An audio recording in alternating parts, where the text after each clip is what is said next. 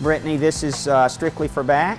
Actually, this is a compound row, so this is probably one of the best exercises that you can do, not only for your back, but it's gonna get your rear delts, so the back of your shoulders. It's a pulling movement, so you're gonna get your biceps, your rhomboids, your lats, basically everything. This is an awesome exercise. Let's see her do it. So on this one, you wanna make sure you're sitting up really, really tall, core tight. When she brings the actual weight in, she's gonna focus mostly on squeezing through her shoulder blades. So squeeze and then release. And then she's gonna pull again, keeping her core tight, arms close to her sides, really focusing on that squeeze. Release. Depending on the weight, she's going around 85 pounds right now, which is a pretty moderate weight.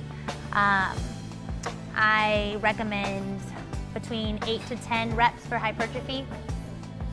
And you can see here too, she's not only getting her back and her lats, but she's also working those rear delts, so the back of her shoulders.